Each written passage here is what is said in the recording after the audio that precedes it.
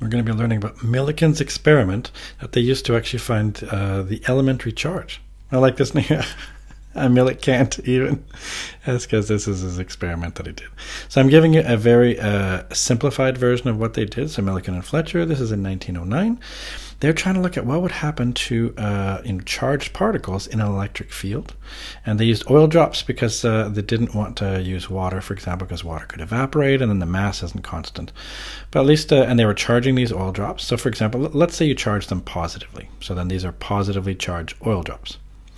Well, then if you shove them between, for example, two parallel plates where let's say the bottom is positively charged, the top maybe is negatively charged, remember what happens with electric fields.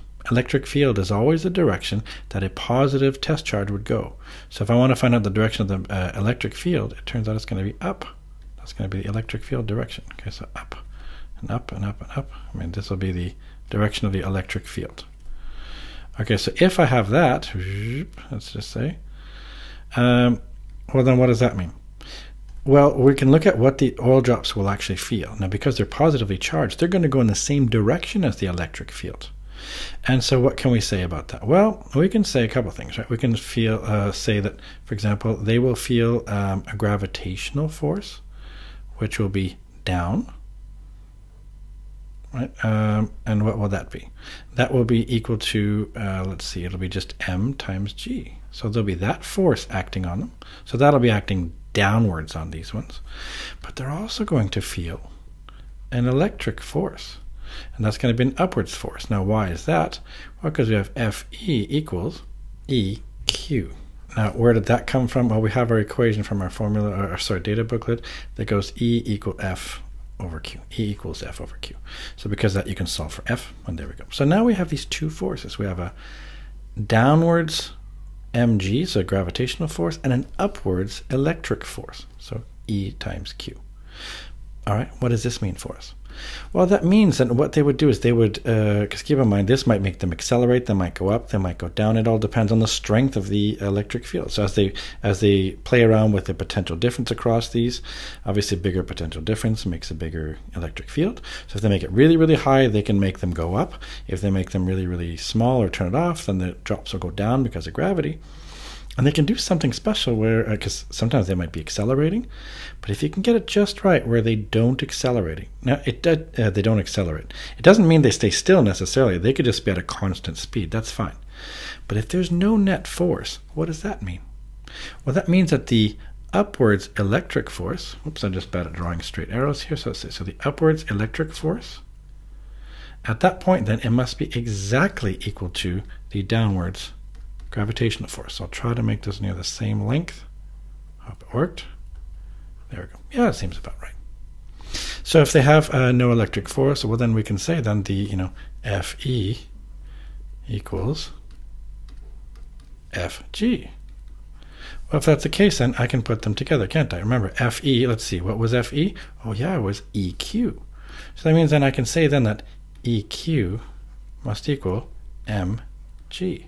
From that, then, they can conclude, hey, hold on, let's get Q by itself. So if we're going to get Q by itself, we get mg over E. Can you see that we get m times g over the electric field strength? And this was basically one of the important equations that they could use. So they could say, hey, the charge is going to be m times g divided by the electric field strength. But don't forget, we also have another equation. But we have the electric field across two parallel plates is actually just equal to V over D. If that's the case, then what can I do?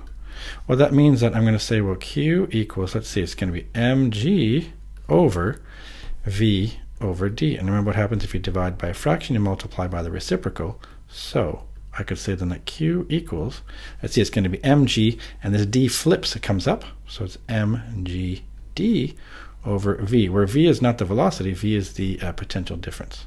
So this here is the potential difference across those plates. So this one right here then is really important, because what they could do then is, if they know the distance, which they do, if they know the potential difference that they did across it, and they know the mass of these particles, then they could actually find out what is the actual charge. And it turns out when they found the charge of these particles, and you can do this for other particles as well, charge is always seeming to be some multiple of a number. So it's always maybe 2 times 1.6 times 10 to the minus 19, or it's maybe 3 times or 4 times or whatever. So it turns out they're like, hey, this seems to come in quantized amounts, specific amounts. So anytime we say that something is quantized, it just means it comes in specific countable amounts, like 1 times this number, or 2 times this number, or 3 times this number. And they're always being some multiple of this right here, this what's called the elementary charge. So an electron, for example, we say has a charge of 1.6 times 10 to the minus 19. But other particles might have 2 times this charge, for example, or whatever. So that's why this is really important, because this experiment was evidence for the quantization of charge. So let's look at what this might do for your exams. So on the exams, you might have them include other things as well, because maybe this is going through a fluid of some kind. So I could anticipate, for example, I bet they're gonna, you're gonna be asked sometimes about a buoyancy force or maybe a viscous drag force as well. So you have to remember what happens with these forces as well. So let's just say we have a situation where the whole thing is actually, let's say it's moving upwards. Okay, so let's just pretend this is actually, you're told, this thing is moving upwards. Let's look at the different forces on this thing. Okay, so first of all, what's going to be acting on it? Well, there's going to be a downwards gravitational force. What's going to be upwards?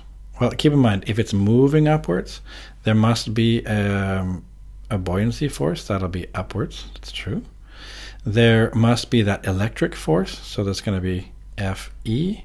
And there's also going to be a downwards drag force. In this case, only because the drag force always acts opposite to its motion. So if it was moving down, for example, then the drag force would be up. And you might be told some things about this, but what really matters then is that, hey, if you're told it's got constant speed, remember what that means? That means F net equals 0. That means all the upwards forces are equaling and canceling out the downwards forces.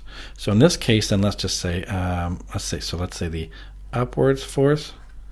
So let's say which ones are up. That would be Fe plus Fb, and that will equal Fd plus Fg. And those would be the downwards force. Right? Because when the net force is 0, you have that the upwards force is the downwards force. So that's what I want to say here. So F up equals F down. At least that's in case they tell you this. Okay, so that's an important sort of pro tip here. And what can we do with this right here? Like maybe you're wondering, like, what would you actually do for these equations? Let's just be reminded of what you could actually put in for each of these. So this one right here, for example, for Fe, remember what that one was? We had a few different versions of it, but we could say it's, wait, where is it? Here it is. So we could say it's EQ, for example. So we'll go back over here and say, okay, that's great. That's EQ. Now, what's the buoyancy force? Well, that from your data book, it's rho times V times G. And that's going to equal, for example, so just to show you here what you can do, that's going to equal the drag force. You can look that one up as well. So that's going to be, hold on a second, this, yeah, so it's 6 times pi times the viscosity, times the radius of the sphere, for example, times the speed. And all that, of course, is going to be plus the downwards mg. So for example, you could do some kind of setup like this.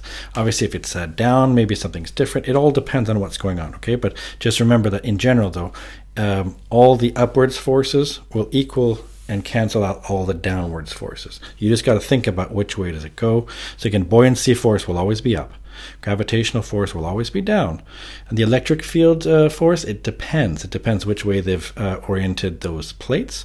And the drag force will always be opposite to the motion. So if it's moving up, the drag force will be down. If it's moving down, the drag force is up.